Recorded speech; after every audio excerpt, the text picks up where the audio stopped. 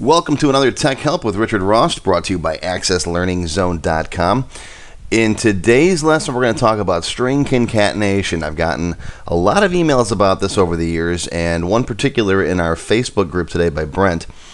And it's about string concatenation and putting fields together, putting strings together in VBA, when to use single quotes, when to use double quotes, double quotes, and so on. And I talk about this in a lot of my different lessons.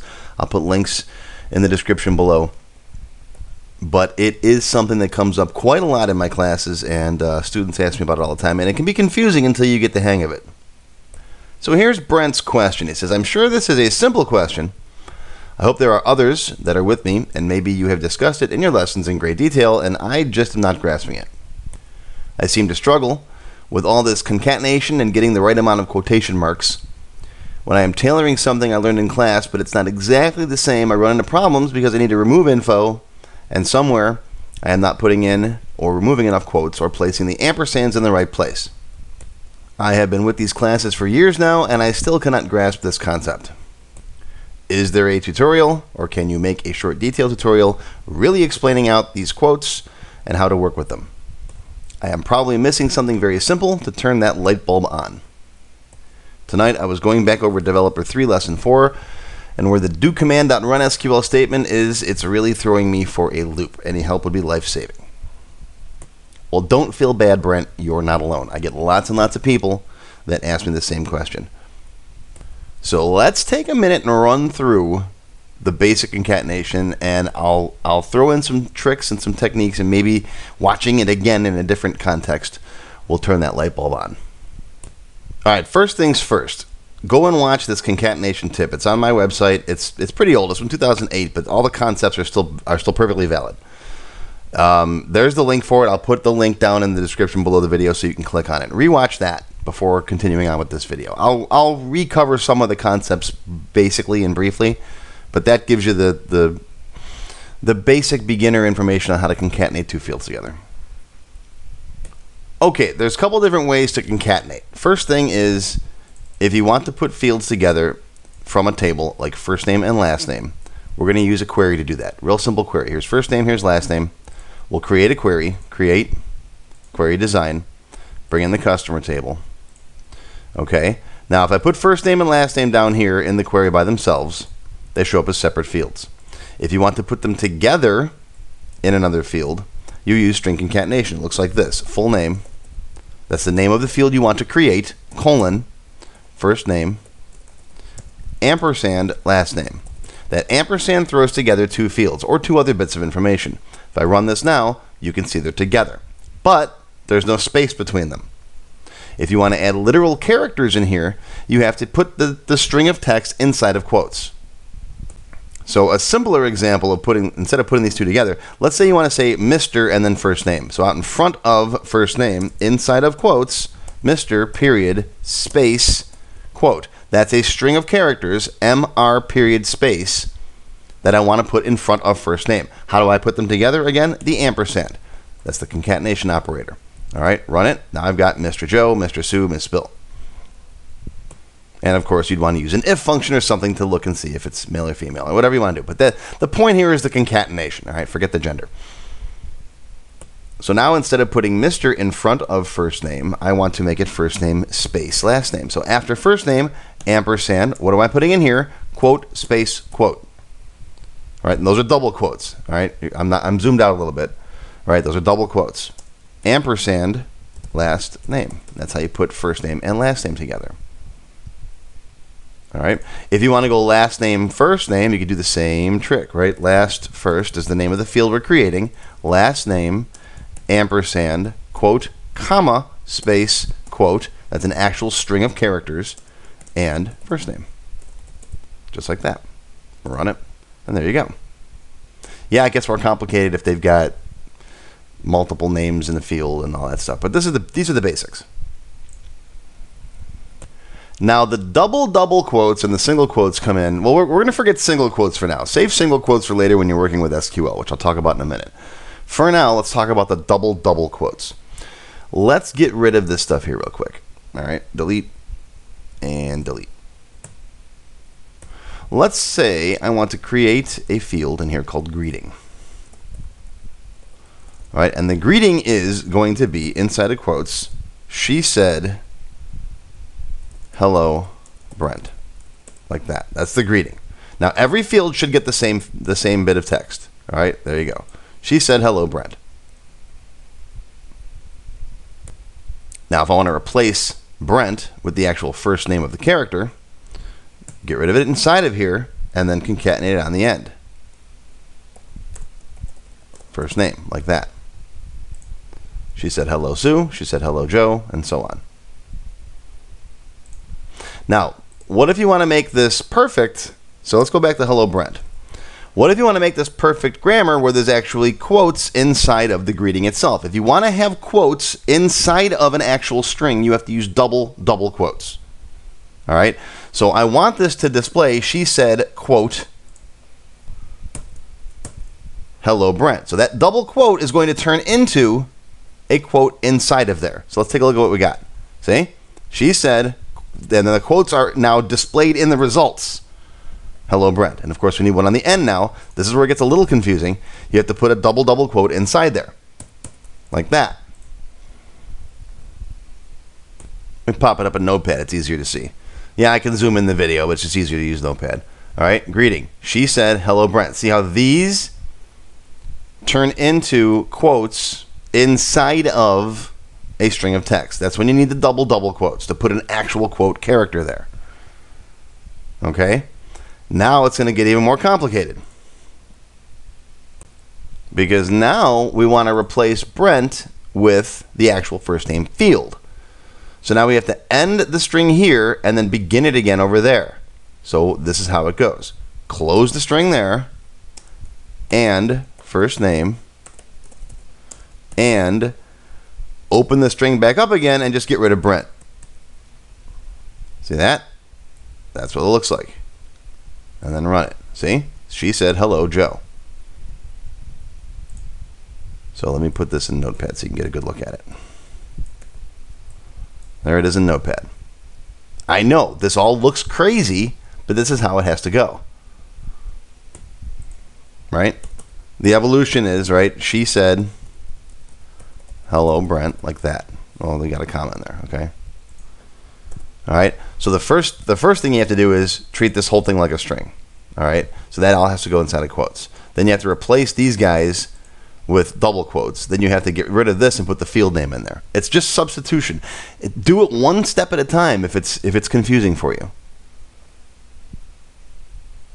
All right, let's see how this works in VBA. It's very similar. I'm not going to say that query. All right, let's make a little form.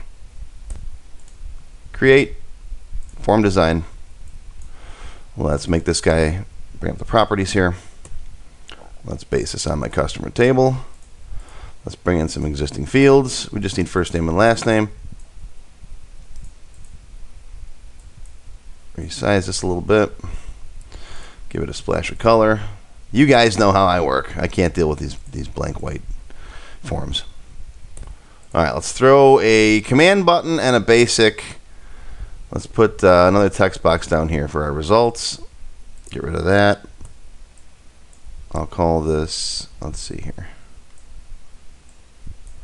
I'll call this my results. And if you don't know what I'm doing here, you got to watch my beginner VBA lessons. All right. I'm just throwing down a basic text box to get some stuff. What stuff is going to be determined by this command button that I click. I'm going to cancel the wizard, and I'm going to just put the word "go" in here like that. That's going to do our stuff. What stuff is it going to do? Well, let's right-click on it, build event, code builder. And here's my VB window right there. I'll put it right over here. Actually, I got my resolution so high now I can work on this stuff side by side for you. Ooh, I like this. I'm not used to being able to do this. In my older videos, I used to have a much smaller window. I'm just started working with high def a little while ago.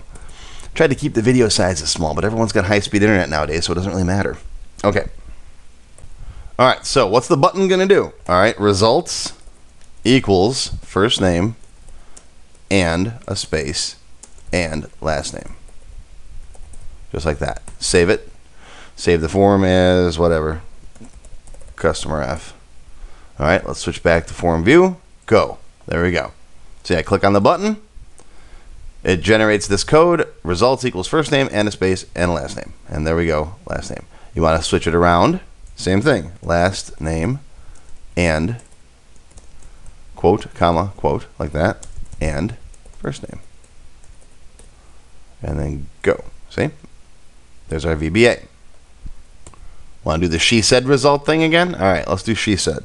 So, she said, hello, Brent, like that. All right, go. So all I get is she said, hello, Brent. Let's replace Brent with first name. All right, so do it in steps if you want to. All right, so get rid of that, hello, and first name. So we replaced the actual word Brent with the first name field. See, she said hello, Joe. And if you change to a different record, she said hello, Sue. Okay, now let's put in the actual quote characters. So the opening quote's going to go right here, right in front of hello. It's got to be a double quote like that. See, there's my opening quotation. It's inside the string value. We have to add some stuff to the end of this string to put the closing quote in there. So after first name, tack on some more stuff. What's going to be the stuff here? Now, if I just put like that, I'm going to get actual X's. That's some stuff to go at the end. See that? But I don't want X's there. I want a period and another quote. So let's just start with the period. There's the period. Okay, now after that period, I'm going to stick in another double quote, which is going to go like that. See? You just got to remember, these guys replace the single quote or the double quote inside of a string value. Now you can use single quotes too if you want. You can use a single quote like that. All right, and this one here would replace that one. If that's what you want, if that's okay, then go ahead.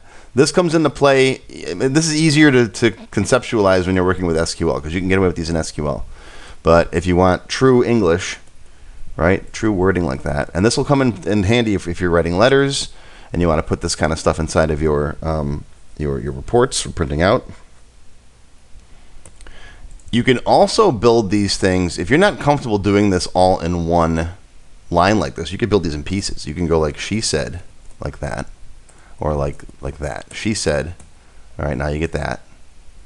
Now you just tack on to results, right? Results equals results, and you want to put your quote in there, like that. See? Oops, results. That's the one thing I love about Access VBA is it'll capitalize for you. See? Now I get the extra quote in there. See? Results equals results, and put the quotation mark in there. All right, what's next? Results equals results, and hello. Oh, hello. Like that, right? See? Do it again. Results equals results, and first name. See? And then we're going to close it up with results equals results, and period, close quotes, like that. There's a whole bunch of concatenation for you. You can build the same field if you want to, or you can do it in a memory variable. Right? You can dim yourself an S up top here. All right, dim S as a string maybe. This is all stuff I cover in my basic VBA classes. Right? Then you can make this S. You can manipulate S all the way down. And at the very end, just say results equals S.